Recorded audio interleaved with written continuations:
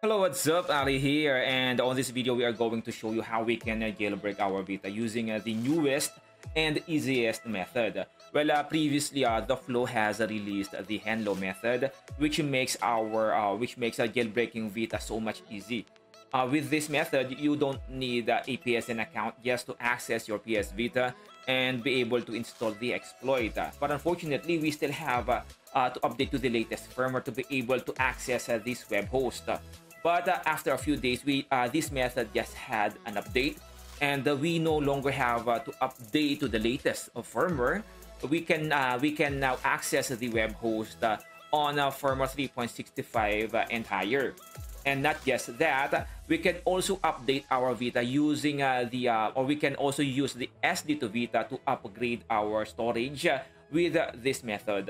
So we still have to set up our SD card and our SD to Vita to be able to use it on our PS Vita. But with using this method, we'll be able to bypass a lot of previous steps, which makes this very user-friendly. So even if you don't have much knowledge regarding jailbreak and stuff, you will be able to do this. You'll have to simply follow our user-friendly video, and you will be able to jailbreak your Vita and be able to use SD card as your main storage. So let us go ahead with our video. First, we'll show you how to jailbreak our PS Vita. Then we'll show you how to set up our SD card and SD to Vita and use it as our main storage. Alright, so on our Vita, let's go ahead first and check our firmware. So currently we are now on 3.65. On this method, the first thing we have to do is make sure we are properly connected to the internet. So just connect to your Wi-Fi and make sure you have a proper internet connection. Then let us go to the web browser.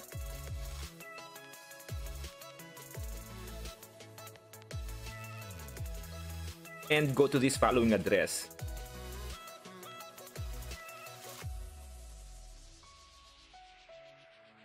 Then just press enter.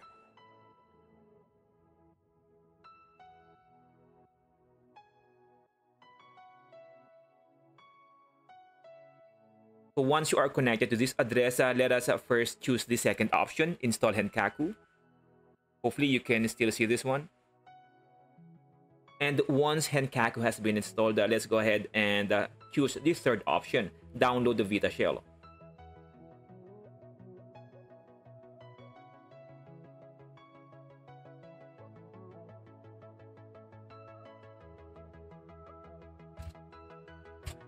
Then you will see on the fourth option, install SD to Vita as a UX0 or as our main storage. But we cannot do that now until we have properly prepared our SD card and the SD to Vita for our Vita. And to prepare our SD to Vita, here are the stuff that we needed. First, we need the SD to Vita adapter. We will need this for our Vita to recognize our SD card. Then the SD card. Next is our card reader. We need to connect our SD card to our PC to format our SD card to prepare it for our Vita as its internal or primary storage. On our PC, we need two files. We will find the links on our description. First is our Win32 disk imager. Just go to the link that we have provided and click on this part to download this file. And once downloaded, just go ahead and run the exe file and install this application. Next, we need this ZZ blank image. This is the raw image for our SD to Vita. So just go ahead and open the link on our description and click on this area to download the file. Now, after we have prepared both files, just go ahead and run the Win32 disk imager. And here on the device, click here the drive of our SD card. And in our case, that is drive D. So just choose here drive D. And here, click on this folder icon and choose the ZZ image that we have just downloaded. So before we write the image, just make sure we have the right drive here. You don't want to format a wrong drive. You will definitely lose all of the data on that drive. And also make sure that we have here the right image on the left side. So we need here the right drive and the right image. And once you are set, just go ahead and click write. And just click yes to continue. And after you write the image, just unplug and insert it back on your PC, and you will get this notification. So let us just go ahead and format our SD card. And here, choose XFAT. And here on the allocation unit size, choose a default allocation size. Then just click Start. So on your drive, you should see your SD card formatted as XFAT. Now let us just leave it here for now, and we will back up our files here later. Next is we'll need to enable the unsafe homebrew here on the Henkaku settings.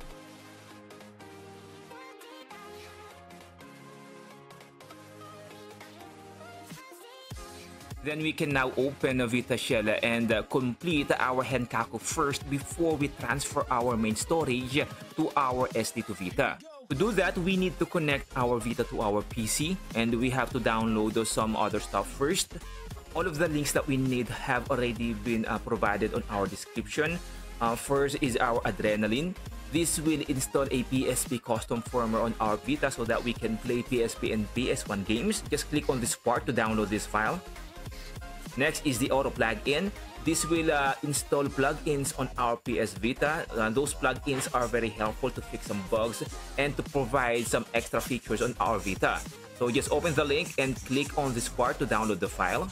Next is our PKGi or our PKGi. This will act as our Play Store to our Vita. We can download here games and other helpful applications directly to our Vita. Then our Enso. This will install a permanent jailbreak on our Vita so that we don't have to reactivate our Henkaku every time we open our Vita.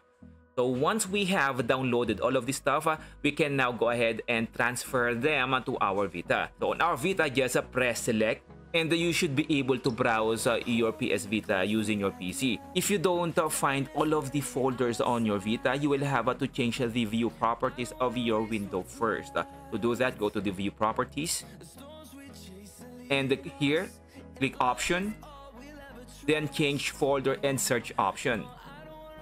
Then go to the View tab and check here Show Hidden Files, Folders, and Drive. Then also uncheck Hide Protected Operating System Files. Then you can go ahead and press OK. Next is we'll just have to transfer all of our downloaded files to our Vita and install them.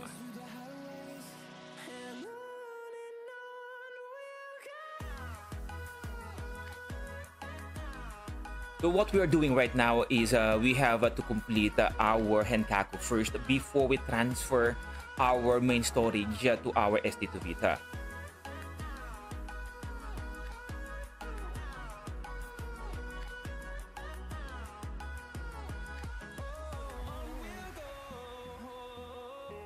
Once installed, we can now go ahead and open those applications. Let us start with Enso. First, press circle, then press X to install the application. Then press X to exit. Now let us go to our Adrenaline. First, press X to download the custom firmware.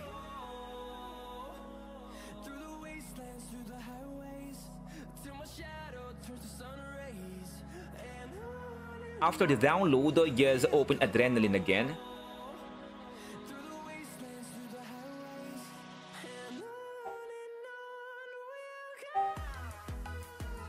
And press X to install the custom firmware.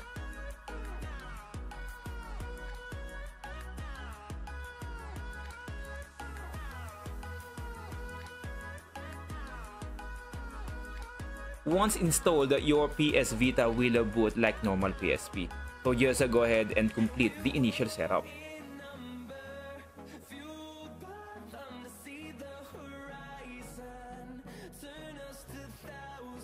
To go back to the PSP Live area, just tap the PS button twice. Let's go ahead now and install our AutoPlugin.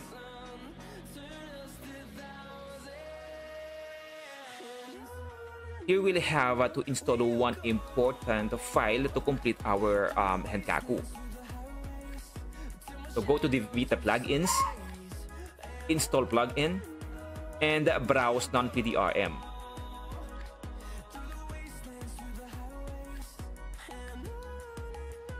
just choose the official by the flow. And just press start to restart your Vita.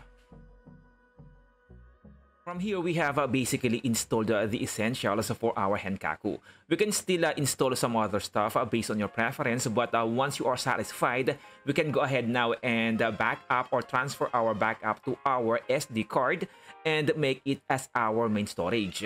Now let us go back to Vita shell. Then press select.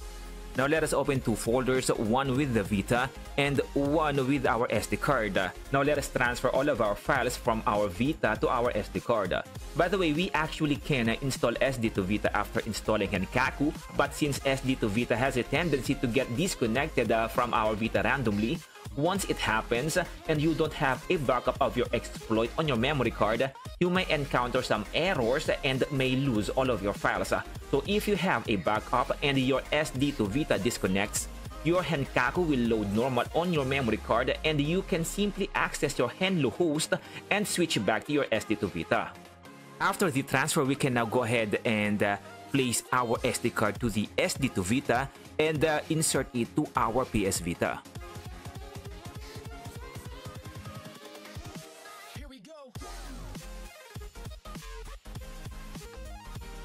Now let us go back to the browser.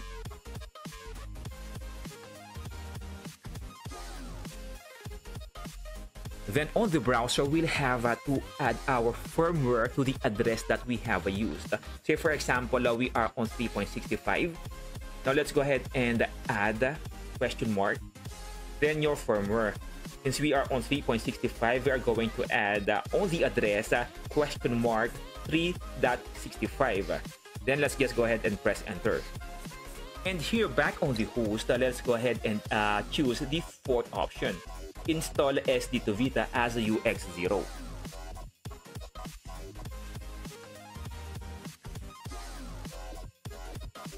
This concludes our video. From here, you can just go ahead and open your PKGi and just download the games that you wish to have on your PsVita. First, you have to refresh your list. Just press triangle. Then click on refresh. If you open your PKGi and you got the error message non-PDRM was not found, you can just simply reinstall non-PDRM using the AutoPlugin.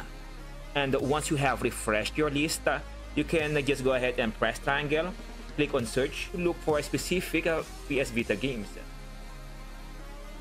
Or if you want to search for PSP games, press triangle, then show PSP games. Or if you want PS1 games, press triangle and choose PSX games. By the way, if you download PSP or PS1 games, your games will show on your Adrenaline. So this will be it. If you had any questions or concerns, or if you run into any trouble, please go ahead and share them on our comment section and I will definitely address them. And again, this is Ali. If you found this video helpful, please go ahead and like and subscribe, and I will definitely see you on our next video. Bye-bye.